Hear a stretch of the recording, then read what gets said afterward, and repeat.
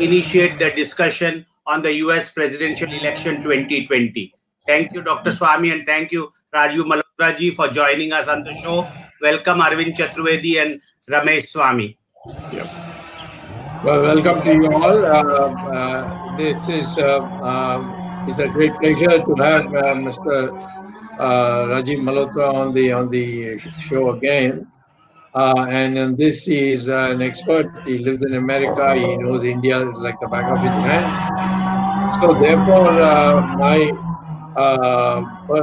first is I'll make an observation that I had the privilege of making in India amongst the political circles as practically the only person who had predicted that Trump will be the winner.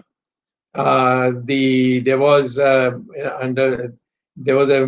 gathering of ministers in one place, and at that time I was told that the principal secretary to the prime minister said that this was my view, and everybody disagreed.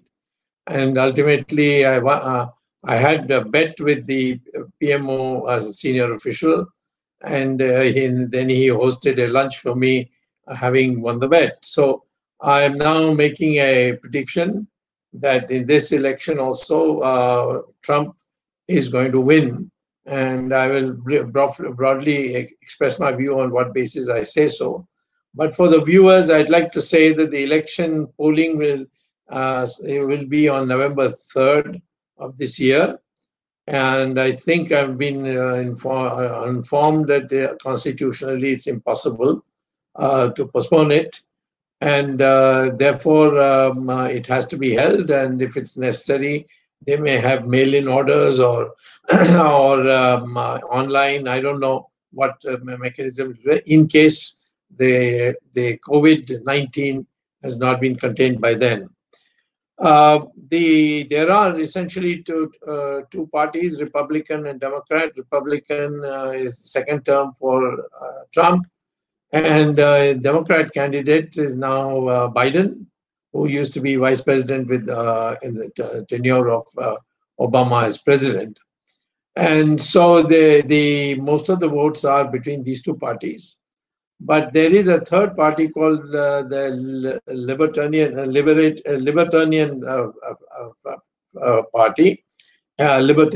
Party, which got only 3% votes. But in 11 states, it got the vote which would have changed the results had they not been, and the 3% went on one side or the other. So they were larger than the difference between the two principal candidates then. Now, as you know, the American system, the polling takes place, and after that, each state has delegates, not equal. They are different in proportion of population. And those delegates then form what is called as the collegium, or some other name they might have. I don't know, but I recall it was collegium. And the majority of the collegium members is the final result. So you can lose an election and win you can lose the popular vote and win the presidential election. And that's what happened last time. Trump got, in terms of the percentage votes, got less than Hillary, but in the delegates, when the delegate vote was taken, he had a majority, and a very good majority, and so he became president. And I think the same thing is likely to happen this time too. And maybe the percentage popular vote might be more against him than last time, but still not enough to swing the delegate strength. Now, the real question for us is the issues. What are the issues? Now, as we are speaking from India, I think, and Rajiv also is hooked into the Indian side. He will appreciate. I'm sure that all the people who are watching this program will also be keen. We are not interested in analyzing from the American point of view. We want to know who's going to win and what will be the policies. And if he's going to win, we need to know what was the issues which decided his victory, so that he should not be bound by those issues and which might be against us. So, of the issues that have been prominent, the first and most prominent today is the handling of this coronavirus or COVID-19 pandemic, and whether it's been handled well or it's not been handled well, and so on. It is significant that the number of people dead so far perhaps is in excess of 80,000, whereas in India it's still about 2,500 or thereabouts, and we have a much larger population than the United States. So one of the aspects I think which we are all curious about is why in America, which is so advanced in scientific terms, having this issue where they are doing much worse in terms of casualties than India. But then, nevertheless, the American people will decide. But then there is also a question that healthcare has now become a major issue. And whether that favors the Democrat or the Republicans, that is something that's to be seen. National security policy, I'm quite sure it favors Trump. And from whatever I have read and learned, I stand to be corrected by Rajiv Malhotra. And education and the high cost of education, that's another issue. Gun policy is also an issue. And economy, surprisingly, because before the coronavirus pandemic, Trump was doing very well in the economy, and it didn't seem to be a major issue for re-election, at least as far as Trump was concerned. But there's also a third issue which is of interest to India, and with that I will conclude also, and that is how the next administration will deal with China and with India. If it's Trump, would he change? There are indications on some issues he has been unhappy with us because on Afghanistan we did not take a proactive stand, and there are other issues also. I'm told that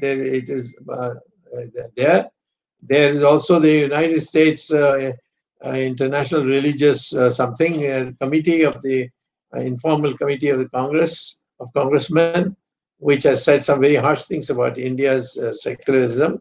So I would conclude by saying, Mr. Rajiv Malhotra, could you, after your due analysis, tell us which will be a better candidate for us in this coming election, and does he have a chance, that better candidate have a chance of getting elected?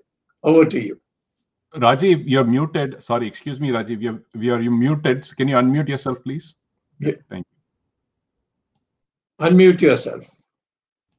Yeah, it's in the left. Yeah, perfect. Yeah, go ahead. Is it okay? Am I unmuted? Yeah, now it's okay. Yeah, thank you, Dr. Swamy, and namaste to all the viewers everywhere. It's always a delight to be on this show. So, the short answer to your question on which will be the better candidate, in my opinion, Trump is a much better president for India than Biden. Even though Trump is not a perfect fellow and has many quirks and vacillates and oscillates, and you cannot really tell what's going on. But Biden will be a return of the old Democratic Party. The old gang will be back. This is partly the Clinton, partly the Obama era. They don't have any young blood that is in senior positions. They have a lot of junior people, some Islamic people, some Indians also who are very radical leftists, but they're sort of junior people. As far as the senior brass is concerned, if there were a Biden presidency, it will be a return of the same cabinet people, the same advisors, the same thinking of the past. And, you know, that is not going to be good for India, because since Obama's era, actually things have gotten more anti-India in the Democratic Party than before. Yes. In every situation, they've jumped on against India because they are particularly anti-Modi. They are particularly anti-Modi. They were anti-Modi, did not want him to get the visa to come to this country and all that. They wanted all these international human rights inquiries on his role in Ayodhya, whatever. When Trump won, all that was hushed away. If the Democrats came, they will revive all that, and there will be enough voices, enough of their people wanting to stir that up. There is a very strong Pakistani lobby in the Democratic Party. There is a strong Islamic lobby. So it's a mishmash of something equivalent to the Indian left. Something. It's become like that. It wasn't so radical. It was more during Clinton's era. It was more middle of the road, I would say. But during the Obama era, it shifted more to the left. So I think that a return of the Democratic Party to the presidency would have these kind of issues. And besides, India has achieved some traction with the Trump administration. There's good chemistry with Modi. And Trump is a sort of person who, if he likes you personally, it means a lot to him. If he doesn't like you, it really troubles him a lot. So I think, given all these factors, a Trump presidency would be a better option from India's point of view.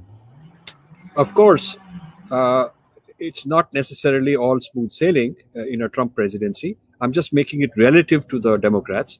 But even in a Trump presidency, there are a lot of issues.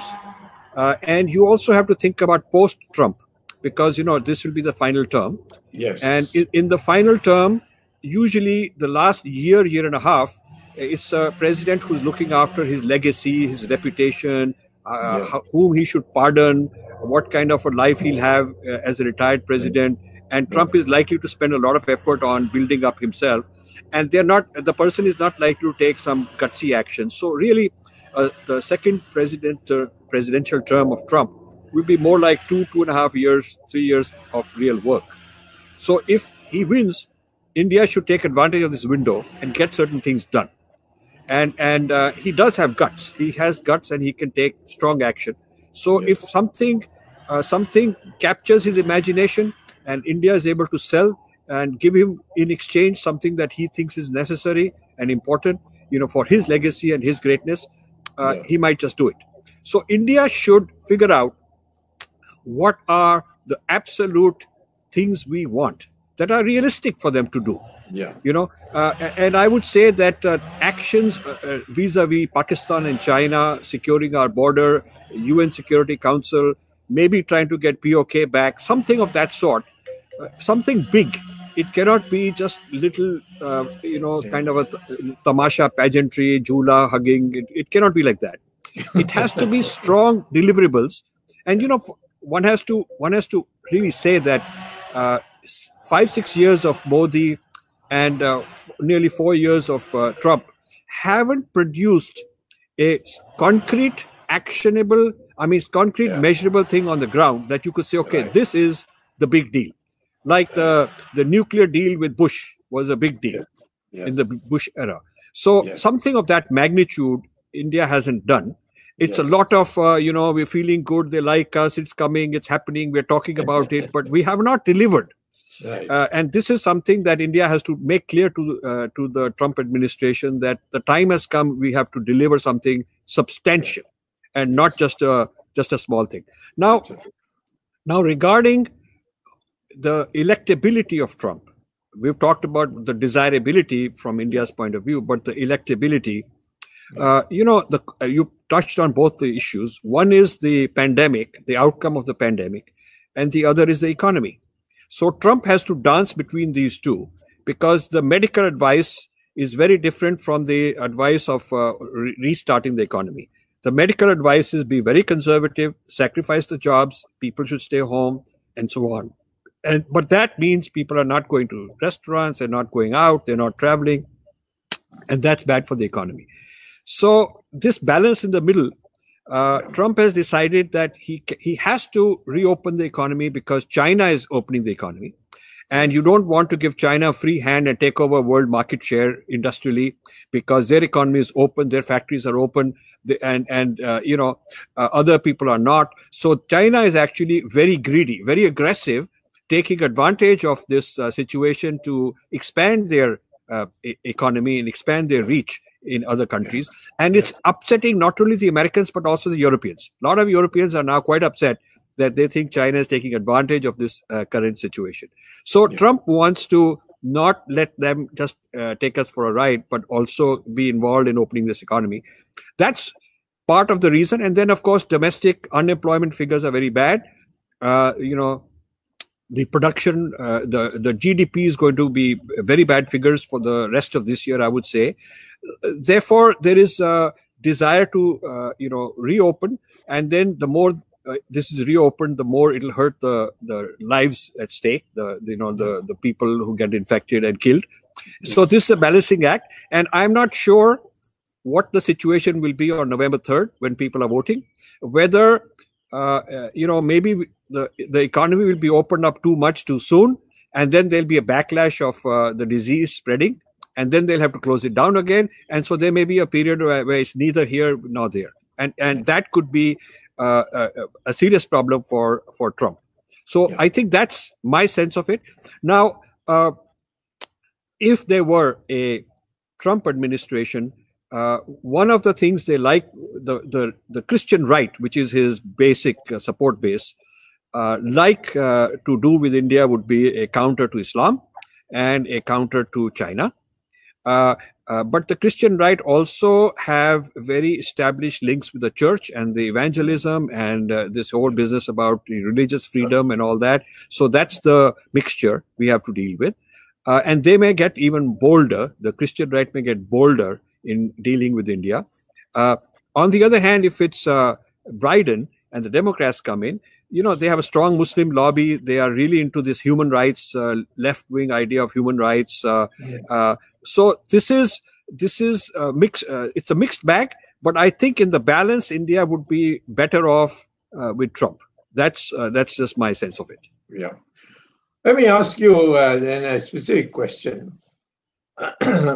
What do you think would be, in case Trump is re-elected, his exact attitude to China, if you can make a projection?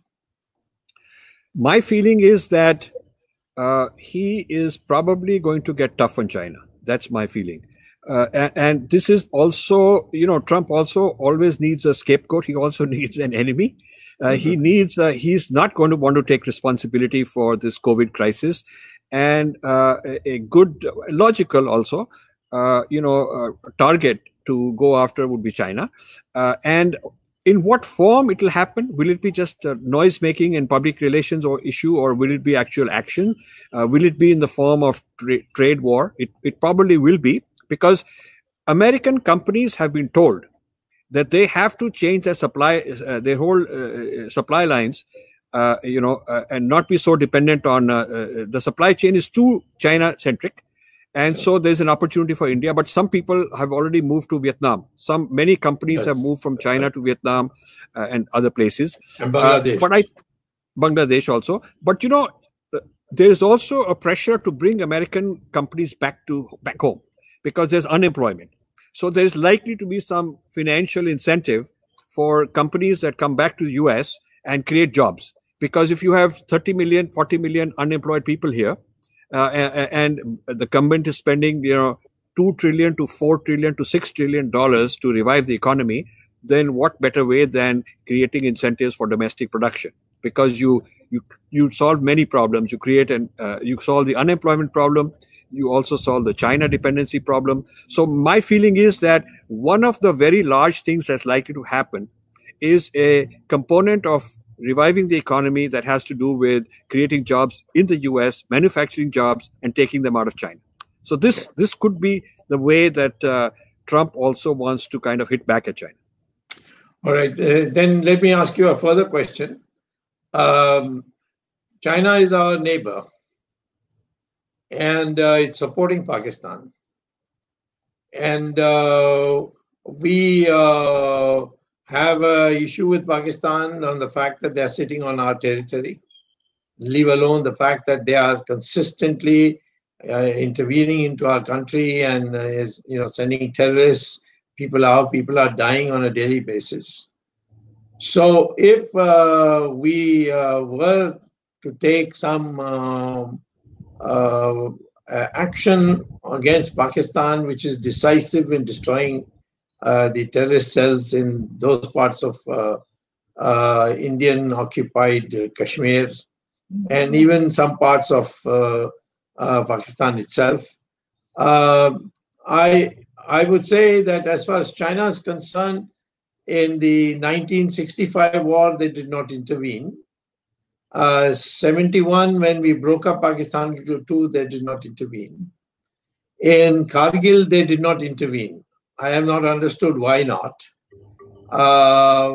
But I mean, I know I can guess, but I would say that I can't bank on it. So therefore, they may intervene. If, for example, we decide now to finish this Kashmir problem by recovering the occupied territory, which according to my assessment and talking to our military people, it's possible. But if it's only India-Pakistan war, do you think there's something we can make a deal with America by which America too would not be inclined to intervene in case we decided to take Pakistan on this issue? So, in case there were an all-out war between India and Pakistan, and India is the aggressor, and the logic is valid and all that. So let's divide the question into two parts. What could be China's reaction? What could be US reaction? My sense is China will not intervene with boots on the ground and with firepower. They will give Pakistan a lot of help. They're already assembling Chinese jets, fighter jets in Pakistan, giving them a lot of hardware, a lot of technology. They are likely to help them out in that way. I don't think China will have kind of a, let's invade India, that kind of a thing, or let's throw missiles at them, because they have too much to lose. And they would rather use Pakistan as their proxy to keep nagging and hitting out at India. So India will need a certain deterrent on the Chinese border. But I think the situation, as far as the fear of an all-out invasion with China is concerned, is not, I personally would not consider that to be a high likelihood. As far as US is concerned, I would go the other way. I would tell US that you have to balance out the Chinese tilt to Pakistan by tilting in our favor, both in the UN Security Council and also maybe with some logistical help, maybe with the US Navy. Maybe we're not asking you to put troops here, but maybe with weapon systems, with intelligence, whatever. And maybe if US were to send a few couple of aircraft carriers into the Pacific near China, that's enough to keep China occupied. I mean, you don't have to have a hot war. You just have to have a show of force on the Chinese border in the Pacific area for China to say, hey, you know what, we don't want to mess with India at this time because we also have the US right here. That kind of a deal with US is more likely that India could negotiate. That, look, we are going to take you into confidence. We want to finish this off with Pakistan once and for all. We are not asking you to have military direct intervention, but you can keep China distracted and China occupied in the Pacific. I think that's a possible thing. The bigger question to think about, And that you think is only possible with Trump as president? Oh yeah. I think because he's got the guts, the courage, and he also has problems with China and with Pakistan. And the Democrats are what, compromised? Democrats will, first of all, need a lot of time to rethink and revive their attitude towards India, because right now they have either no attitude or a negative attitude, and India will have to win them back, and that will take some time. And there are too many voices. It's not like a one-man show, as in the case of Trump, that he can decide. The Biden is a weak guy. He's not going to be sitting down like Trump and saying, okay, this is my policy. He'll consult all these kind of people and all these think tanks and so on. They're very confused, and they're overall negative towards India. So getting the Democrats organized into a tough action that favors India, even without military action, but that is seen as going against Pakistan, is something that they're not going to want to do. Remember that the nuclear bomb of Pakistan, Clinton knowingly waived. You know, there's an annual waiver the president has to have. If the CIA reports that they are working on this nuclear thing, and Pakistan was not supposed to, and Pakistan had given a guarantee which they were violating, and CIA would every year tell that this is happening, Clinton would waive this thing. Yes. So the Democrats have not been able to act strong and tough in recent years. I mean, way back it was different. Kennedy was very tough in the Bay of Pigs and all that, but recent presidents have not been so tough. So I think that if India is looking for strong action, military action against Pakistan, then you better get Trump back. Okay. All right.